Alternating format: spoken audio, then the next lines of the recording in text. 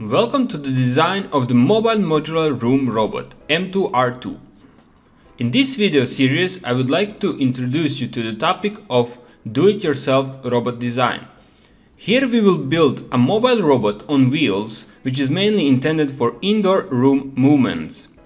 We will build it with modularity in mind, meaning we will be able to interchangeably place different parts such as motors, sensors and power electronics depending on the purpose that we want from this specific build. We are starting by building a base. Robot base in this sense is the body of the robot on which we integrate different electronic components. The base will determine the size, the speed and the types of motion a robot will have. M2R2 has 4 mechanism wheels, with which we are able to achieve omnidirectional movement with reduced skidding and without the need for additional steering mechanism. Through this we reduce the complexity of our robot base design. The initial size of the robot is mostly defined with the size of the motors and the battery which we are using to power up the robot. At the beginning of the robot design we will choose the motors. As we have already decided on the mechanism wheels, now our robot must have a motor for each wheel. Which motor type our robot needs depends on the function it has to fulfill, the speed it needs to have, and the precision of motion it has to achieve. Type of motor we choose will also influence the software complexity. To avoid the need for the encoders, I have chosen to begin with the stepper motors. In our application, we don't need great speeds, but we would like to control the number of rotations the wheels turn with relative accuracy.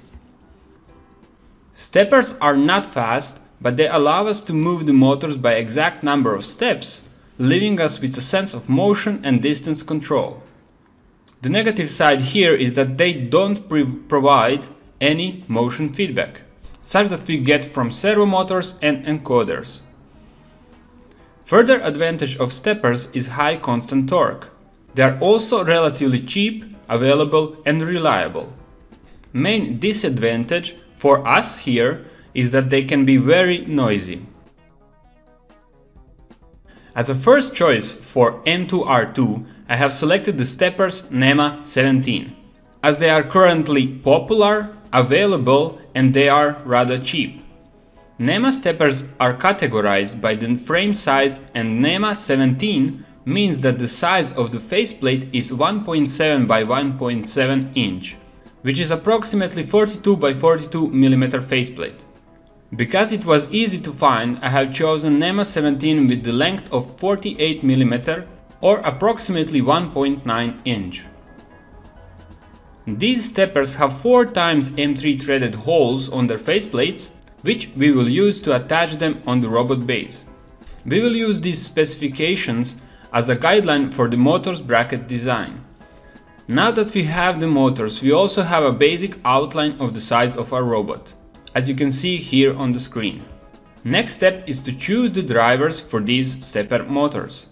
I'm starting with the DRV8825 for the same reason I had with the motors. They are cheap and easy to get. They come with their own small heat exchanger, which should be placed on top of the chip to prevent overheating. They can receive input from 8 to 45 volts, and with the heatsink they can endure up to 2.2 amps. In the next video we will connect the drivers with the steppers, but for now we are only focusing on the general design and we need to reserve space for them on the robot base. There are a couple of things that are important to us right now.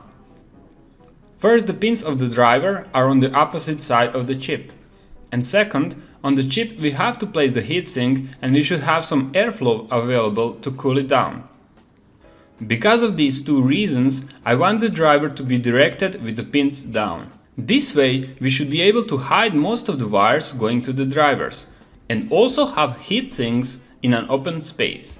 For the purpose of space reservation and balanced weight distribution, the center of the robot base should contain most of the electronics and battery.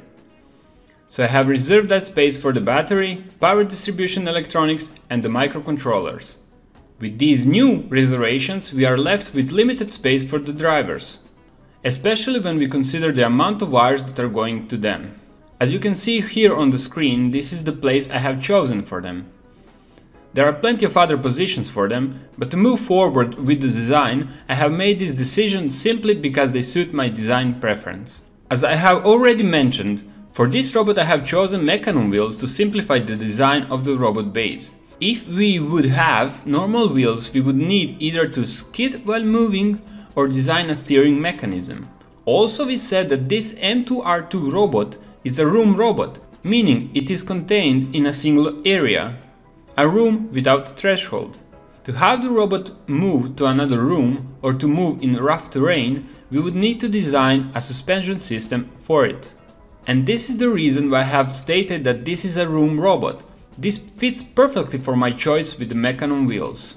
We can discuss more about all of this later when we start testing the robot, but for now, let's see how to assemble the wheels on our steppers. For the beginning, I have chosen the metallic mechanism wheels of a 60 mm diameter. These wheels come with the couplers for a 5 mm shaft, and we will talk more about this during the assembly. Now let's position the wheels. Mechanism wheels come in pairs, left and right orientations.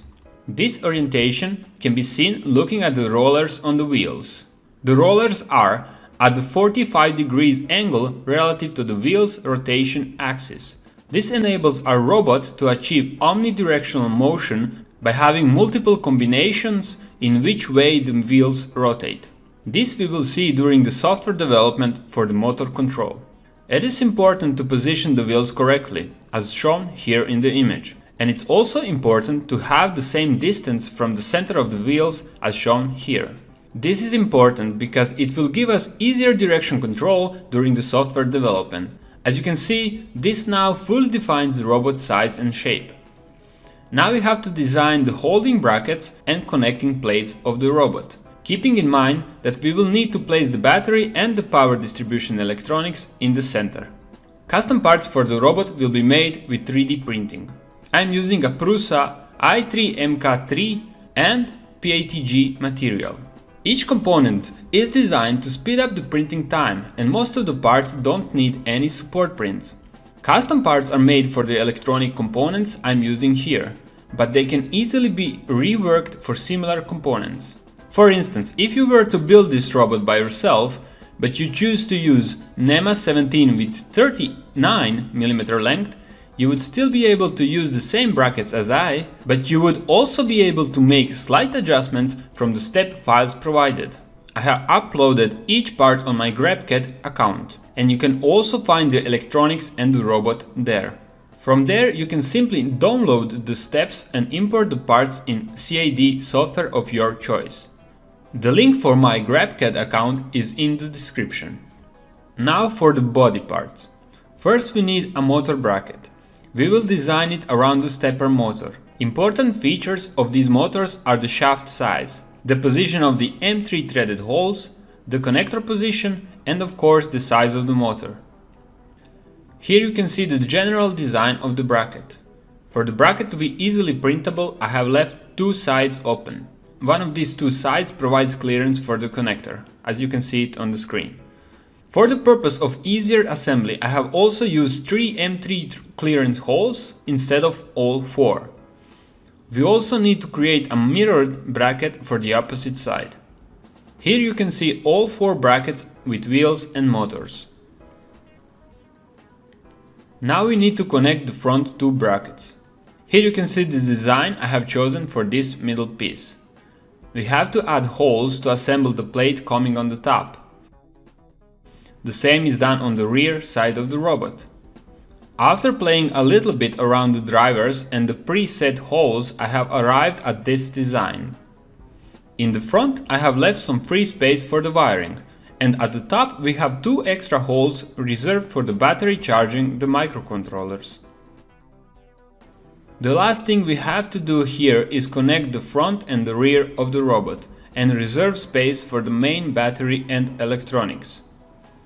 As you can see here, at the bottom we have a housing for the main battery, and at the top we have holes reserving space for electronics. The initial design of the robot base is now complete. we can now connect everything with the fasteners. We are done with the first part of the design, choosing the motors and creating custom parts with shaped M2R2. The design part is very subjective and you can easily create something different. For now, we won't lose any more time on the general design, but we will start to add electronics and make the robot move.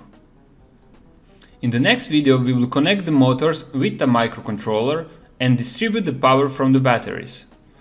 I will define the schematics and wirings needed to connect and charge the M2R2.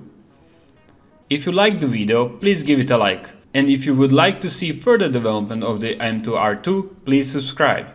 I would like to hear your opinion, so please share any comments on the state of the M2R2 so far. I will try to introduce your suggestions in the next build or maybe later in this build. Thank you all for watching and see you next time. Bye.